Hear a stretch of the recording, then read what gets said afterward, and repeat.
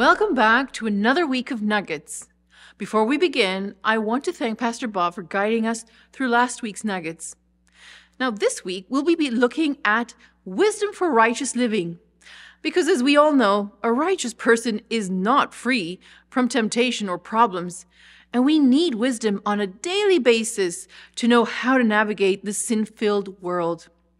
But first, let's look at what's in our heart, because you can't expect to be wise when you don't feed yourself with wisdom.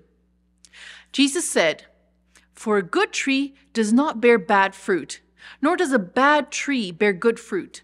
For every tree is known by its own fruit. For men do not gather figs from thorns, nor do they gather grapes from a bramble bush. A good man out of the good treasure of his heart brings forth good, and an evil man out of the evil treasure of his heart brings forth evil.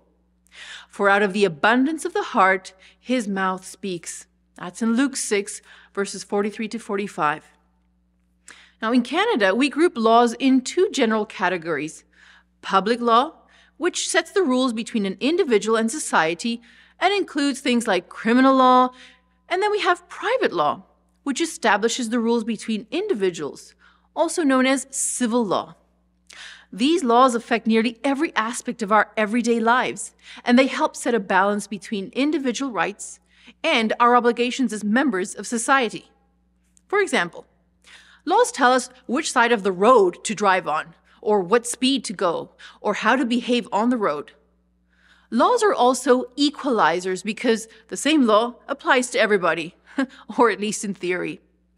Have you ever heard someone say, "How I love the laws of this country," or "I rejoice in driving at the speed limit on the highway," or "Those who love the criminal law have great peace of mind and heart and do not stumble"? Ideally, we all should love being law-abiding citizens because we know it helps ensure a safe and peaceful society.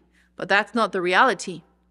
In many countries of the world, rather than internalizing the law in their hearts and minds, people are constantly trying to figure out how they can get away with illegal behavior without ever getting caught. Okay, but now let's go back to Psalms. Throughout chapter 119, the psalmist refers to the law of God as his source of joy, peace, and as his moral compass. God's law is a source of comfort for him, and he loves the law of God. He is so thankful for God's law, and following it makes him so happy and blessed. How can this be? Nobody talks about human laws like this, so how can God's laws have such a different impact on a person? God's laws are a protection and safeguard for his followers and give believers so much freedom in a world dominated by evil. Freedom to choose, to do the right thing even when no one is watching. And that is our nugget for today. I'll see you tomorrow.